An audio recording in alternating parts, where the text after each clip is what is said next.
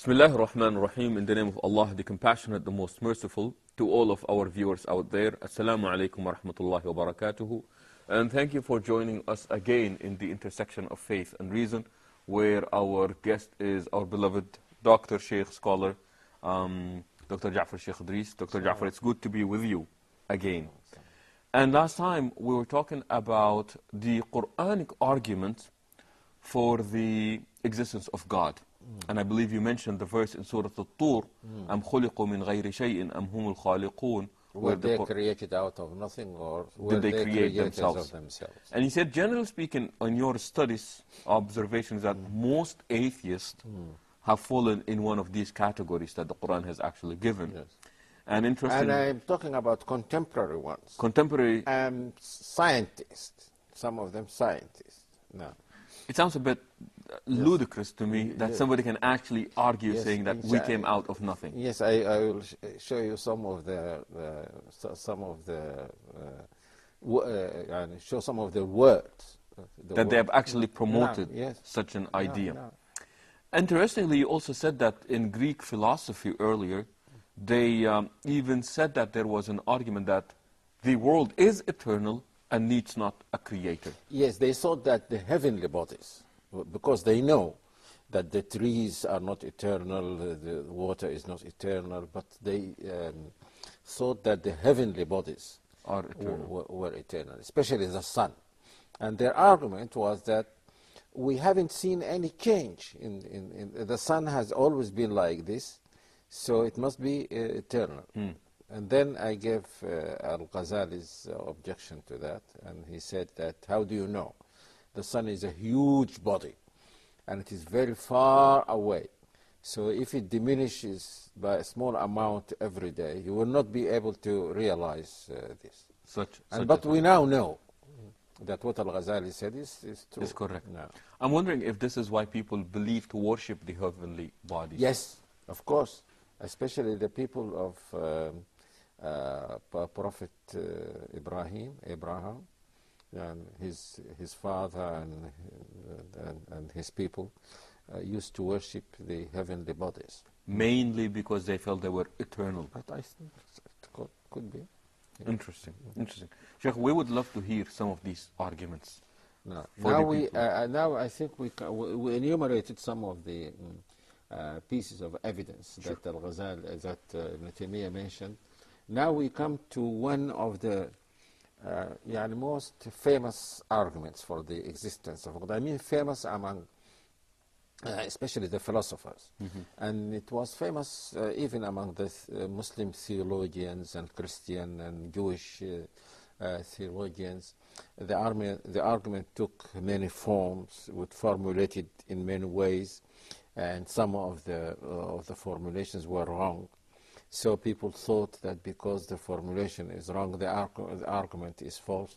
I will try now to give what I think is the correct form of the argument. The argument goes like this. Sheikh, just to remind our viewers, Ibn Taymiyyah argues, or so far he has given 3 arguments, and that is, it is in the innate nature of humans to believe. Yes.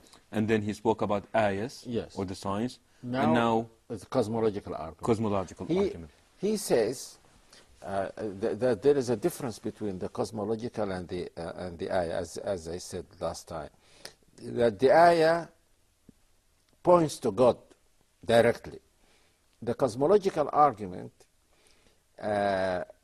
comes to the conclusion that there must be a creator or an eternal cause also. So he said that it is good as far as it goes, but it doesn't go far enough. And I will comment on that, inshallah. The argument is like this. It says there are temporal things. Temporal things that have a beginning. This is something temporal. It was not there. It is now there. Okay. Right.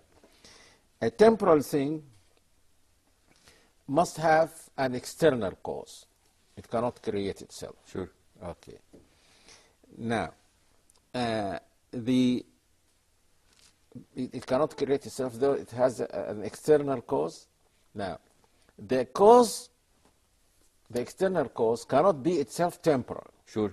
because we'll ask the same question about it. About the cause itself, the external The cause. No. Sure. But some people said, why not? Why not? They said that we can say that, for example, if we say that temporal thing one is caused by temporal thing two, which is caused by temporal thing three, and so on to infinity. So they said, well, what is wrong with this? The series need not end anywhere. So that they said that the cosmological argument doesn't prove that there must be an external creator, and an eternal creator. Eternal creator. Now, Ibn Taymiyyah and many of the Muslim theologians said that this is wrong, because if you say that T1 is caused by T2, then T1 will not exist until T2 has already existed before. Sure. But T2 will not exist until T3 exists, and so on, T4, T5, T4. So they said that there is in fact no series. There is nothing. So if, but the fact is that there is something. Mm-hmm. There is something. Mm-hmm. So this cannot be the case, because if every temporal thing was caused by another temporal thing, and so on, then there would have been no temporal things at all. Can I repeat it again? Please. Yeah. Do we have a graph for this, I think? Yes. We do, I believe. We do have a graph for this that we'll be showing to our viewers as the Sheikh is explaining this. Now, but Sheikh, if I understood you correctly, you said a temporal thing in itself cannot be not the creator. It must be caused. It must be caused. But it cannot cause itself. Sure. So it must be caused by something external to it. If that something external is self-temporal, it will have to be required that something else has caused it. Now, in a book that I wrote in Arabic about this, I likened this to a poor person who is found to be in possession of $1 million. Mm-hmm. We say, you are a poor person. Where did you get this money from? He says, I got it from person 2. But that person 2 is also poor. Where did you get it from? Where did you get it from? Person 3, who is also poor. So this will not, even if we go for 1,000 or 1 million persons who are poor, that will not solve the problem where the $1 million came from.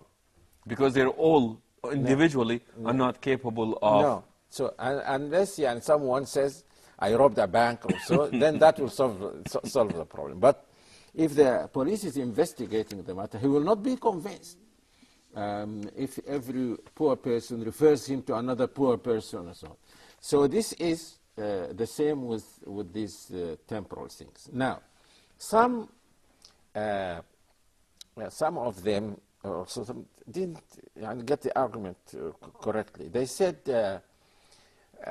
as if the conclusion that the ultimate cause must be eternal, as if it is something arbitrary, that we just said that there must be an eternal thing. Simply because this does not make sense. No, so no, they don't say this. If they said it doesn't make sense, that would be a good argument. Now, Ibn Taymiyyah said, we are saying that the existence of temporal things is itself a proof that there is an eternal thing. Because these temporal things would not have existed at all if there was no eternal thing. So we are not just saying that there is a God and he is eternal and so on. We are proving his eternity by the existence Of of the temporal things himself. So our evidence for the existence of a Eternal. an eternal cause is The the existence existence of of the temporal things. Gotcha. Now, he says that this, by the way, they call infinite regress. Infinite regress. He said that a series like this can go to infinity if everyone was caused by the eternal cause. He's outside. This temporal He's outside this line. Yes, this chain. He's outside the chain. He created this. Before it, he created this. Before it, he created this. Before it, he created this. There is no logical problem here. Now, the some one a very famous physicist said, "I have an alternative. It doesn't need to go this way, this in way, a chain. in a chain to infinity. Why not say, make it like a loop?" He said, say E1 was caused by, no, E1 caused E2, E2 caused E3, E3 caused E4, E4 caused E1, which caused E2, which caused E3. And now it becomes circular. So there is no problem. I'm sorry. Just if we can show this to our viewers as you're watching this with us as well there. Yeah. E1 caused E2, E2 caused E3, E3 caused E4, E4 caused E1. Now, in my book, I said this cannot be the case because let us go backward now. Let us go backward. Okay. Say E1 was caused by, E1 would not have existed Had it not been for E4. E4, and E4 would not have existed, Had it not been for E3. and same with E2, the same with E1. So nothing exists. Sure. Now, if you say E1 caused E2, E2 caused E3, E3 caused E4, E4 caused E1. That was already caused. That was that. So E4 caused E1, but E4 it is itself the result of E1, E2, and E3. Yes. So, and this is a very famous physicist. He wrote a book called God and the New Physics. And in fact, it was his book that made me think of writing a book on physics and the existence of the Creator in Arabic, because I realized that there is very little physics in it. And I am not a physicist. I realized that he relies heavily on the ideas and the arguments of Western philosophers. And I am familiar with that. So I said to myself, why not write a book and give the ideas of the Muslim philosophers and theologians? And that's what I did. Many people in the West are not aware of this. They don't know that. And it is our mistake, in fact. Our mistake meaning the... we did not...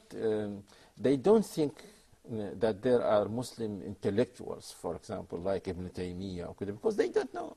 They don't know about him. They know about their own philosophers, and they think that these are the greatest minds and so on.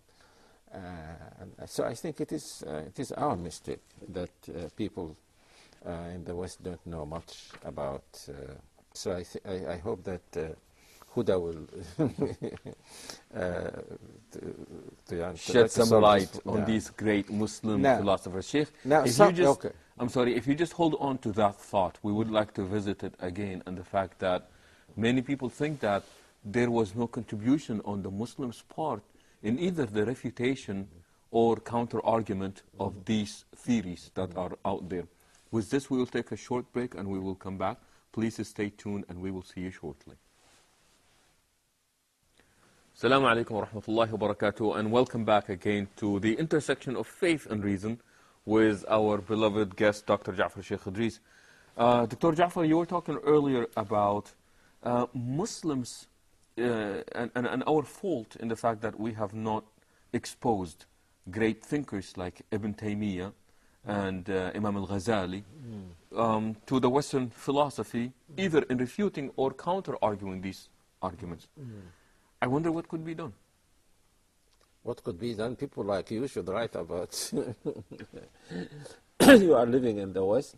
You study the works of these people. Of course, some of the Orientalists did this, but they did not write popular books, and some of them Orientalists were not themselves philosophers, so they did not popularize the ideas of the Muslim philosophy, because there are many ideas.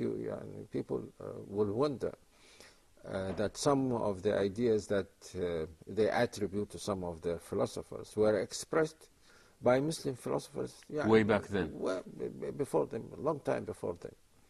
And one of the things that I realized, something I found very strange, that the ideas of contemporary philosophers on what some of the Greek philosophers say, their criticism of Greek philosophy, is very much like the criticism of the Sunni theologians. You see, the non-Sunni theologians followed the Greeks and defended some of their views.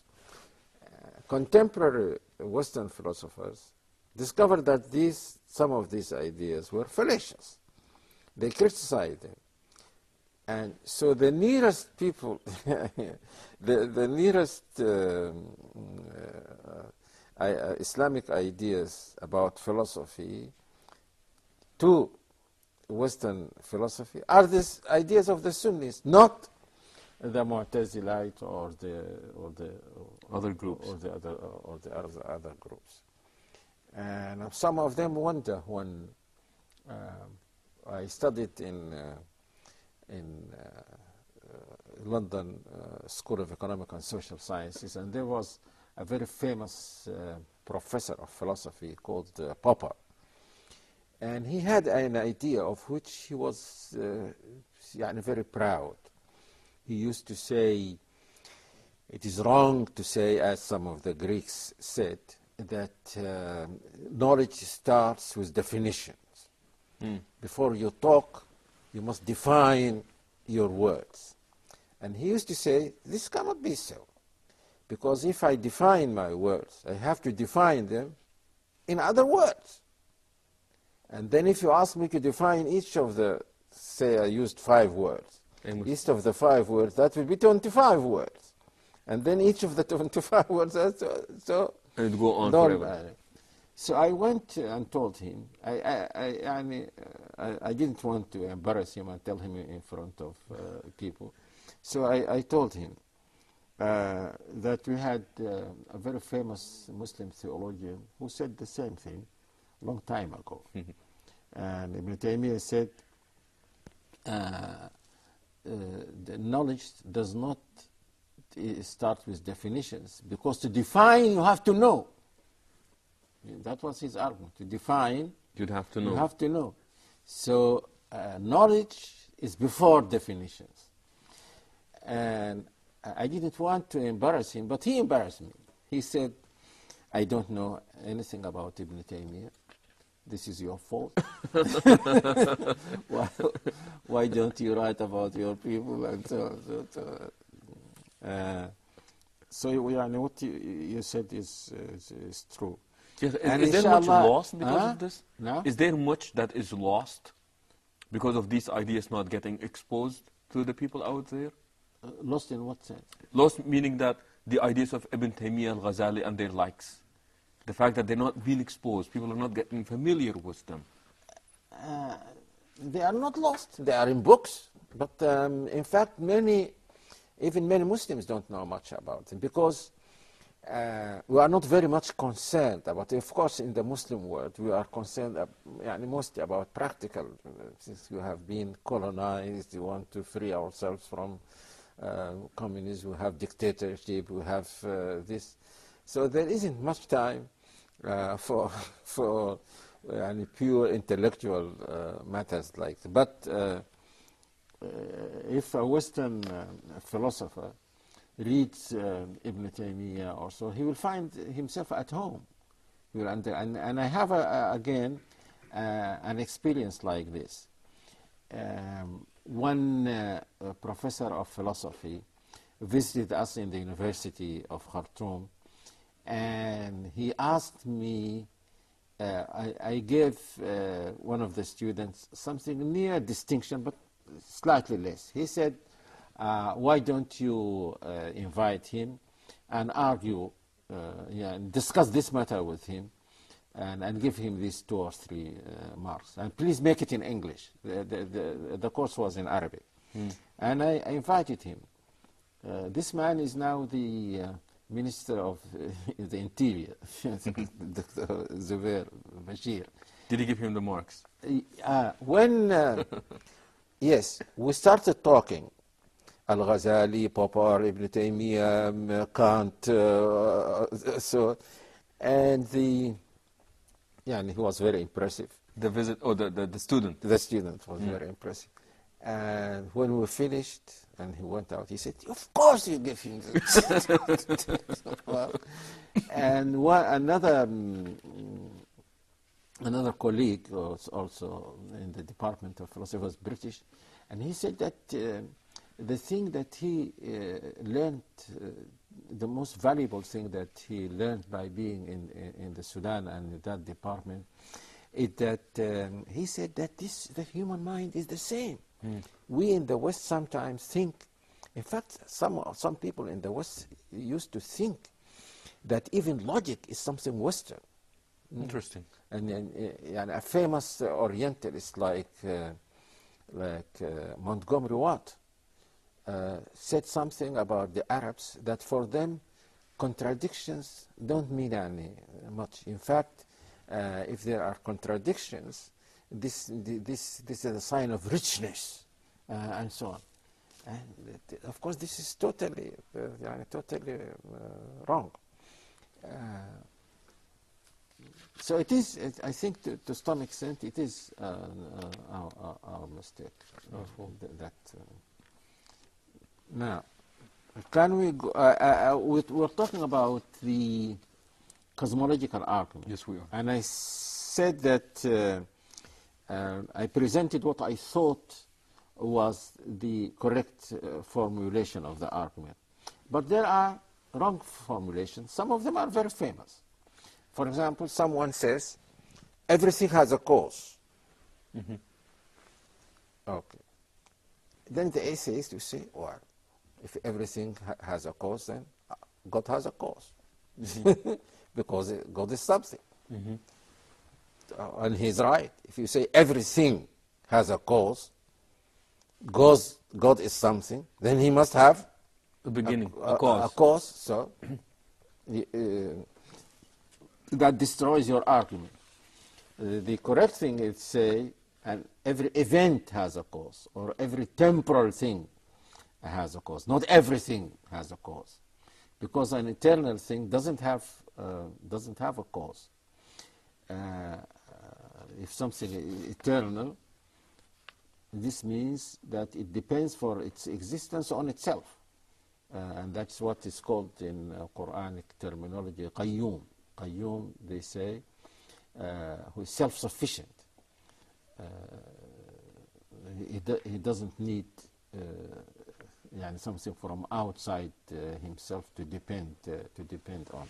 And this is one of the attributes of God. Yes. That are mentioned in the Quran. Now, Ibn Taymiyyah said about the cosmological argument, as I said earlier, that it doesn't go far enough. Because the only thing that it proves is that there must be an eternal cause. It points out, generally speaking, but it does not specify. Yes, and in fact, what he said, was the same thing was said by some Western philosophers who criticized the cosmological argument. Some of them said, then, yes, okay, the conclusion is that there must be an eternal cause. Why should that be God? Sure. Yeah.